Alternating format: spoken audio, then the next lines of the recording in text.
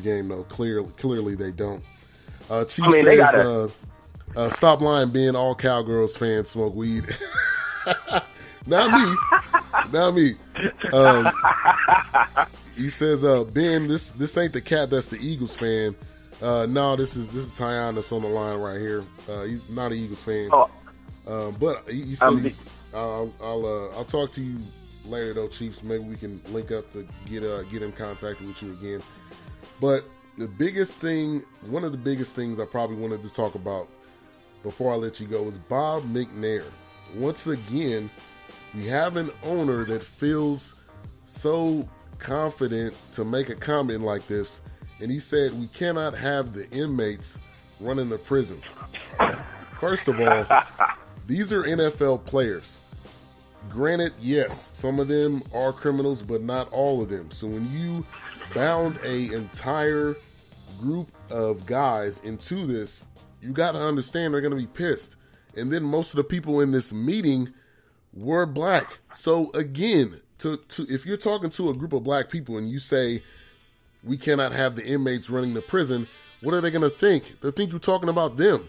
So I understand he came out with an apology, but at this point, your team, the people on your team, you had DeAndre Hopkins didn't even show up at a personal day, quote unquote. You got Texans players not siding with the owner, not agreeing with the owner. And this is something that you can't say, but I'll say this. If this is how you feel, then your true thoughts are coming out, because Shannon Sharp basically said if he would say this in a room full of players, what does he say when they're not around? And I know you had some posts on this on Facebook, so I definitely want to give you the floor. Oh yeah, man. I mean, you have to look at this, man, and you have to understand that people want to say, "Oh, it's just an analogy," and it was a bad analogy. And first off, the analogy is really you don't want your inmates running the asylum, which refers to crazy people running a crazy house, right? Trying to run a crazy house. But beyond that, just that statement, you have to understand that you're in a meeting talking to black players who have been using this platform to protest against injustice, equality, and oppression. And then you make a comment about them being inmates? Like, that, I mean, to me, that signifies exactly what the owners feel about these players. And it's an ownership. I mean, it's an entitlement thing. It's an entitlement thing to them. They feel like they're doing the players a favor because they're playing, they're making a lot of money, and this echoes a lot of people's sentiments as well, is what I'm saying too. These players make millions of dollars. People feel like because these players make millions of dollars, they have no reason to speak out on anything because they make millions of dollars. You have to realize that a lot of these players came from nothing. These players came from the same neighborhoods that they're trying to fix. These players came from ghettos. They came from poverty. They came from bad education systems. Look at Richard Sherman. Richard Sherman came out from one of the worst schools in Los Angeles. His school, he's the second person to go to Stanford from that school in their entire history. The second person. So this is not a quality school that he's getting, a quality education he's getting. So when he's telling you that people are oppressed, he's telling you about his own experiences. These players are telling you about their own experiences. Even though they make money now, they've dealt with these issues. So when you have people who constantly talk about, these players making millions of dollars, they have no reason to protest, and then you have the owners now coming out and making comments like that, what it says to me is that these owners don't care about this protest. These owners don't care about equality. They don't care about oppression. They don't care about nothing that has to do with America. The thing that they care about is their dollar. That's what they care about, their bottom line. The bottom line is, what can we do to stop from losing money right now? If we need to let these players know that we're in control, that we run this, and that they work for us. And that's what that comment really meant. That comment meant to shut up y'all work for us. Y'all don't have no power, no say in this because we run this. Y'all don't run nothing here. Now, here's the irony of the situation. Because if you ever, police will tell you, etc., the prison system is actually ran by inmates. right? They create the rules within the prison system. They create a lot of stuff that happens in the prison system. Right? They police themselves for the most part. So that comment is just so degrading altogether. You know, especially like that in a room with a bunch of players that are trying to do better in America, who wants better for people in America, wants better for the organization in America. Like that's just a really it's just a really degrading and deflating comment. And it makes you, and as a player, you know, you look at DeAndre Hopkins, he took a personal day. Deontay Foreman took a personal day as well. I think he didn't show up as well. And you had about, I think they said it was 10 players altogether that didn't show up. You know, these players are probably feeling defeated right now because they're just like, look, we're fighting a losing battle because these owners don't care about us. They don't care about, only thing they care about is us being entertainers. They want us to entertain their people. They want us to make money for them. And they don't care about what happens to me personally. They don't care about what happens to black people personally, as long as we can make money. Yeah, and that is the bottom line, is that how much money are we losing from this? Even Roger Goodell doesn't care. His comment was, when are we going to get past this protest thing? It's not a protest thing. This is stuff that people go through every day. This is stuff that these players' family, friends, kids even experience every single day. So it's not going to go away until there is some full dialogue. I think they have to be completely honest with each other, which I don't think they've been. Well, you look at Bob McNair, he has. But I think the players, the owners, the commissioner, they need to sit down and talk about what is the middle road, because right now it is completely divided. It is, and I don't know when or if it's going to get to a middle road. But in the chat room, welcome to Angry Black Man in the building. He says the players on the Cowboys had no problem with their massa telling them that they're not going to kneel. They have been complicit slaves. And I wanted to read that comment because the people, all the players, ultimately they're going to decide what they decide to do.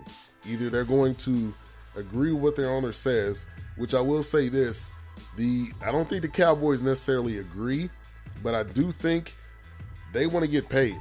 And unfortunately, some players, some of them may be new to the league, and they're picking the money over this cause. And that's just facts. Some people don't. They just want to get their money and do what they want to do, which it's kind of, it is what it is at that point. I mean, but I hate that everybody puts it on the players, and here's why. Because the players can only do so much. Like, these players can protest, they can have silent protests. I'm like, Jerry Jones showed me that he's drew the line. He's like, yo, look, if you want to protest, you protest on your own time. If you protest while the flag is on, while the national anthem is on, you won't be on my team. And nobody has yet to challenge that theory. Even though me, because just the type of person I am, I would have probably challenged this theory. I would have been like, okay, let me see you go ahead and cut me. Right? I would have been the one that been like, all right, I'm the Negro that's going to challenge. If you're gonna tell me you're gonna do it, I want to see you do it. Right? But exactly. I'm not mad at players for not wanting to challenge his authority, but I am mad at people who are constantly ridiculing these players but not challenging authority, but you're not helping the situation. Right? So as Jamil Hill had pointed out in one of her tweets, which ended up getting her suspended, right? She was like, hey, you can help the players by boycotting their sponsorships, right? Boycotting sponsorships. Boycotting these people who sponsor NFL teams. So, products, ESPN, things like that. You have the power to do those things. You can hurt their bottom line as well. You don't need to have the players hurt their bottom line, because the thing is, when the players hurt their bottom line, when the players hurt their owner's bottom line, they also hurt their own bottom line, right? So if a player gets suspended, yeah, he might have hurt Jerry Jones a little bit, but he still has a family to take care of at home. He still has to take care of his family. He still needs to get a job. He still has those things to do, right? And I commend a player who wants to kneel and lose his job for kneeling, such as Colin Kaepernick, who, you know, took a knee and risked it all to make a point. Colin Kaepernick still has a family to take care of. You know what I'm saying? He still has his, you know, he still has stuff to do. And guess what? If you're not contributing to any of his stuff, you can't complain about anything. If you're not out there helping, you cannot complain about somebody else not doing something. If you're not fully engaged in the situation, you gotta be. And that's my issue with all the critics who talk about players not doing this, not doing that. What are you doing? If you're not doing nothing, you're no different than anybody else. You're no different than the media, who's constantly trying to portray these players as ignorant or wrong or ungrateful or spoiled. You're no different than those same people, because you're criticizing you're criticizing them just the way the media is, and you're not putting in nothing. You're not putting in the footwork. You're not putting your money where your mouth is. You're not spreading the message. You're not doing nothing. You have to do something. Don't criticize nobody if you're not doing anything. That's my feeling.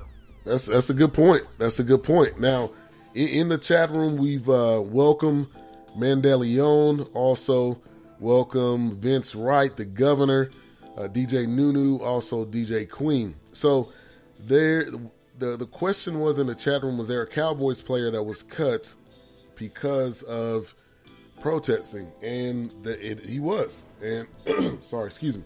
DeMontre Moore was cut because he raised his fist at the end of the anthem. Now, so he did what he said he was going to do. But this is DeMontre Moore. DeMontre Moore did not really get that much playing time. I want to see if Zeke was to kneel, if Dak was to kneel, if Dez was to kneel, would you cut all three of those guys? No. No, you wouldn't. No. So you're gonna cut the guy who clearly didn't get that much playing time. So if he wants to say he backed up his point, if Jerry Jones wants to say that, I mean, I think that's fine. But this is not, basically like you said, yeah. So, it's a scare tactic. It's like old school where they wanted to punish the slaves, and they would take that one slave outside and they would whoop the crap out of him in front of all the other slaves. So say, hey, this is what's going to happen if you don't follow instructions, right? Same thing. The same concept that applies. You know what? You can whoop one. You're not going to whoop all of them. You're not. Right, exactly. Right? You can't whoop all of us in a group, because that's impossible. It's 1 versus 53. Exactly. But the thing is, it's a scare tactic, right? And it's used to put fear in the hearts of people to make them think. Just make them think about, what if it's me? What if they will cut me? But you have to, like I said, you have to realize that as players, again, the players run this league. The ownership do not run the league. The players run the league. And Nobody comes here to see the owner.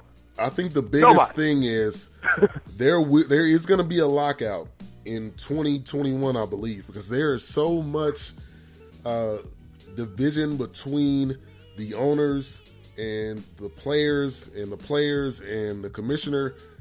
You gotta think about the risk and the when they put their bodies on the line every single day, and most of these guys don't get guaranteed money, or they got a fraction of the money that's guaranteed. They're not able to demonstrate the values that they care about. They're not able to wear something that says Black Lives Matter. They're not able to do certain things. The NFL is going to be in a lockout. I truly believe it, and I don't know how they're going to come to a middle ground, because there's so much division. They're not seeing eye to eye. They feel like slaves right now. There is a lot of players that feel like slaves right now at this time.